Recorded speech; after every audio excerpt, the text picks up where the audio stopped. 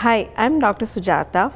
In this video, I'll be talking about pediatric cataract surgery and importance of care. If you are in search for an expert, reach out to the best of them at Medfin. Our dedicated team ensure that you have a worry-free surgery experience from the start to the end. Cataract essentially is an adult disease, but it can happen in children also, known as pediatric cataract. It is very essential to treat pediatric cataract as soon as they are detected because they affect the eyes while the vision is still developing. If left untreated, they can lead to permanent vision loss. So what are the causes of pediatric cataract? They could be either genetic, or they could be because of some syndromes of Down syndrome, or it could be due to eye trauma, or could be certain medications, or some infection of the mother passed on to the child, or it can occur spontaneously. Children may be born with cataracts or develop them during childhood. So how do pediatric cataract appear?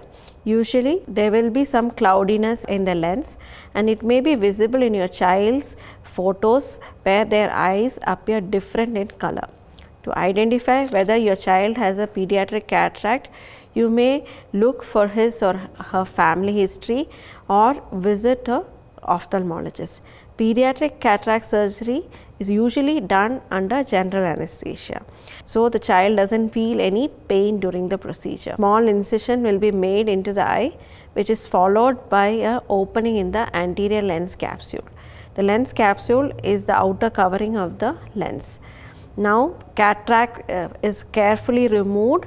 In some cases, they will make an opening in the posterior capsule, and some part of vitreous may also be removed. Vitreous is nothing but a jelly-like substance that is behind the lens. Now, if the child is over 6 months, an IOL will be placed in his or her eye.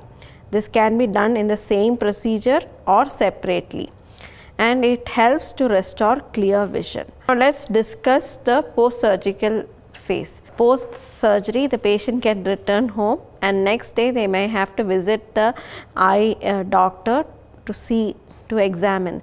After the surgery, a patch will be placed over the child's eye, which is to be worn for a week. In some cases, the patch may have to be worn over a stronger eye to let the weaker eye strengthen its vision. Once at home, you will have to put drops in the eye 4 to 6 times a day for a week. The frequency will decrease afterward, but the use of eye drop is to be continued for a month. Depending on the age of the child, contact lenses may be used for them. Child will need to avoid swimming and other contact sports for at least 2 weeks. What if the cataract is present in both the eyes? In such cases, the procedure may be done in 2 separate surgeries. To summarize, pediatric cataract removal is not a one-time thing, but it is a lifelong journey that requires you to continue follow-up visits with your pediatric ophthalmologist. This is important to ensure the recovery and progress of your child's eye. Thank you, and see you in the next video with more information. Medfin can be your best partner when going for an eye examination, finding you a right doctor, or getting a cataract surgery done.